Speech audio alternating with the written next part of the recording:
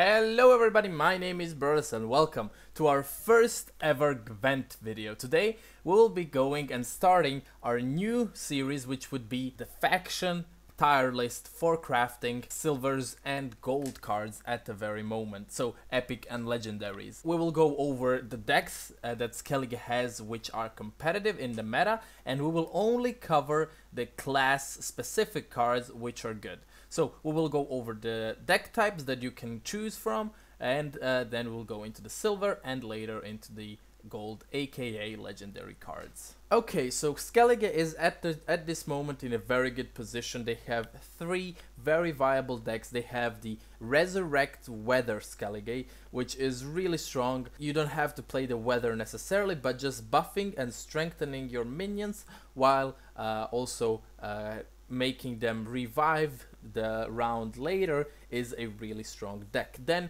we have the Queensguard discard, or the regular discard, we will just call it discard decks. And as the last option we have the damage your opponent's minions and buff your own minions deck, which is just basically a control Skellige. So we'll go over some the silver cards first and then the golden cards, which are good for those decks. Okay, so the first thing we're gonna do is we're gonna jump into the silvers, aka epics, that should be crafted for Skellige. So first we're gonna go over some that are overall good for any Skellige deck, and this would be Gremist, spawn an impenetrable fog, blood curling roar, or clear skies.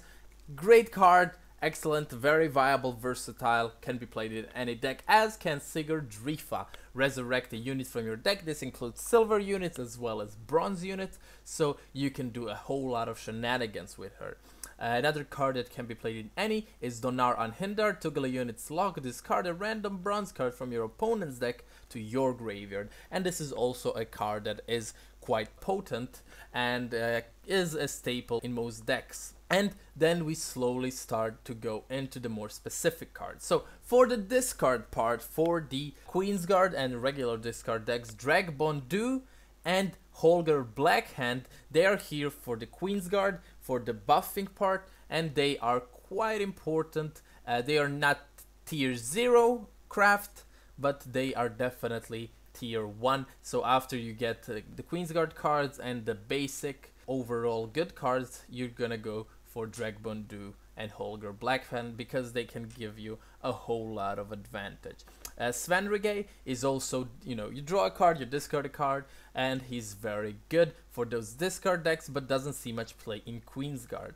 And for the Resurrect decks that we have been talking about, here we have the one and only Morkvarg. Morkvarg, just alone by himself, is the MVP, the most important, the most glorious craft you can have for a Resurrect Skellige deck, and he just by himself is very self-explanatory. For the control Skellige, here we have Blue Boy Lugos, we have Udalrik, Jengafret is also pretty good, and these cards are the three I would recommend to you if you're going for a more controlish, not so much archetype based Skellige deck, but just good cards. They can give you a whole lot of advantage. Blue Boy Lugos, obviously, the Spectral Whale damages an opponent's row by 1, buffing your minions if they benefit from this. Jengafret, also a decent card if you have minions that want to get damaged, and Udalrik the Spy,